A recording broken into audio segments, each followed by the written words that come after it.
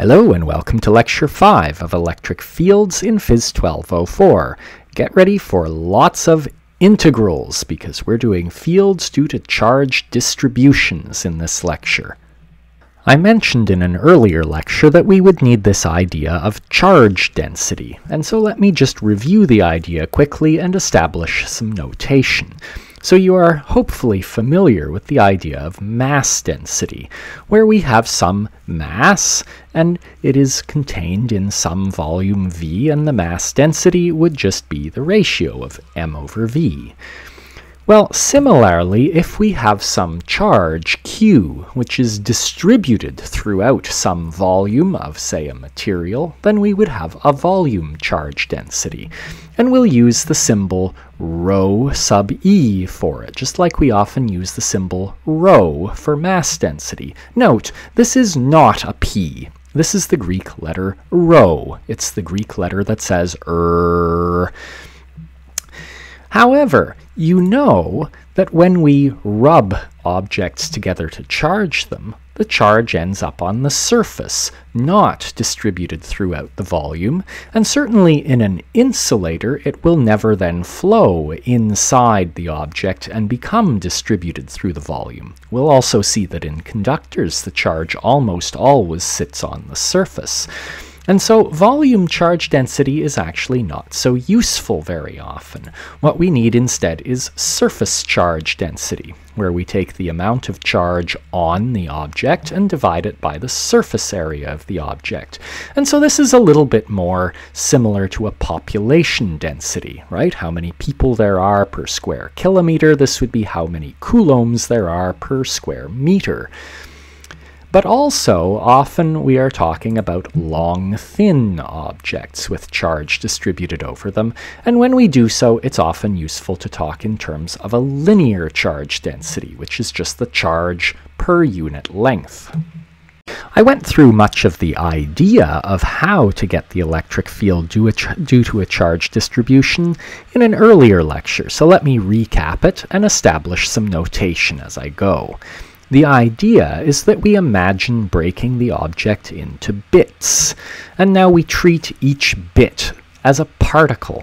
And when I say that, I mean that now we define the point P where we want to know the field, and for each bit we can say that the field that it produces there can be found from our usual expression for the field due to a charged particle, where we're saying that this bit has some delta Qi as the charge on it, and so we get some delta Ei, which is the field due to it. And I'll just note that this I is an index, where we're saying this is the ith bit.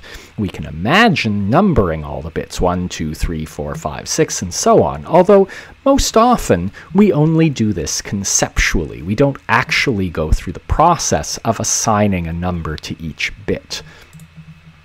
We then think of summing up all the contributions due to all of the bits, and that would be our total field at the point that we're interested in, where we note that that is a vector sum. However, also note that it's only approximate, because we've used the expression for a point particle field, even though these bits are not point particles, they're finite chunks of material. And so, strictly speaking, this isn't quite correct as the field due to each bit. And so when we sum them up, we don't quite get the exact field at the point we're interested in. But we can always take smaller and smaller bits, and the approximation will get better and better. Now, we don't actually take smaller and smaller bits, that's just the inspiration for what we actually do, which is that we take the limit as the size of these bits goes to 0. And that gives us an exact expression for the E field. Formally, when you take a sum and you take a limit as the pieces of the sum go to 0 and you go to an infinite number of pieces of the sum, that turns your sum into an integral. And I will note that there are some notationally important things going on here. we were summing over a discrete number of bits that we could index with some index I. And so this I was labeling each piece and the R vector associated with each piece. But now we're going from a discrete sum where we can label each piece with a number to a continuous integral. And so those labels disappear. Delta Qi becomes dq. In other words, we're integrating with respect to q. And the I in the R is disappearing because we're now just talking about some continuously variable vector that can point from any point on the object to our point P. Note, however, you probably have no idea how to do an integral like this. You're used to situations where you're integrating along some axis, and now we're imagining integrating over a whole surface, perhaps. Don't worry, I'll show you in examples how you actually do this. The first example I'm going to do is the field due to a thin rod, and I should explain what I mean by thin. I mean a rod that is so thin that we can ignore its thickness. Or equivalently, we're looking at the field at a point P that is so far away from the rod that the thickness of the rod is very small compared to the distance that we're looking from the rod.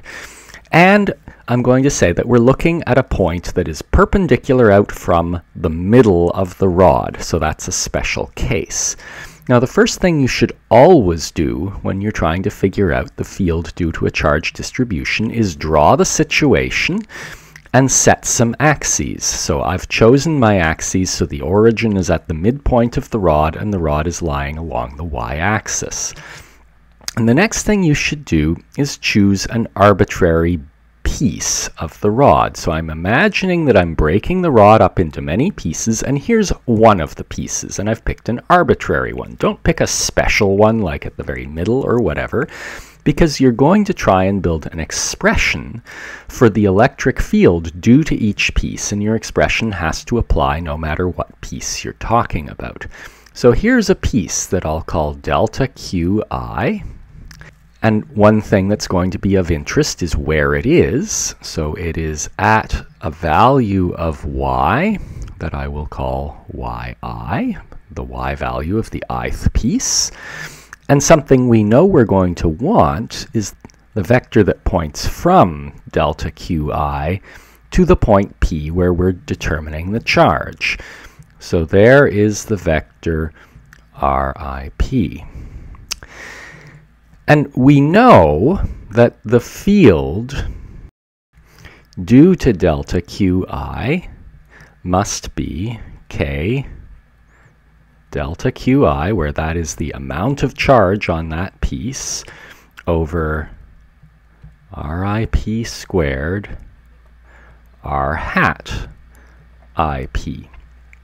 Now the next thing to notice is that we have a fair bit of symmetry because we're looking at a point that is perpendicular out from the very middle of the rod. And in particular, what that means is that if we think about this E field due to that ith piece, delta Qi, so there's that little chunk of E field, then note that there's always going to be another piece the same distance away over on the other side of the rod that's going to produce an E field like so. And what you can see is that the y components will cancel. So we already know that the total E field is going to point straight in the x direction. All the y components are going to cancel. And so there's actually no point calculating the y components because they're all going to go away. So we might as well restrict ourselves to the x components. So in particular, think about how we get the x components. All right, delta EI gets all of its vector character from RIP. And that is going to be RIP x I hat plus RIP y j hat all divided by RIP. And so in particular, we can see that if all we care about are the x components, because we already know that the y components all cancel, then that's going to come from this. And so in fact what we want is, so to proceed, we need the RIP vector so that we can get its magnitude and we can get its x component. And I'm going to have you do that part. So as usual, if you're in the course and you're doing this through Moodle, then Moodle will ask you this question. Even if you aren't, you should try and come up with an answer to it before you go on to the next part of the video lecture.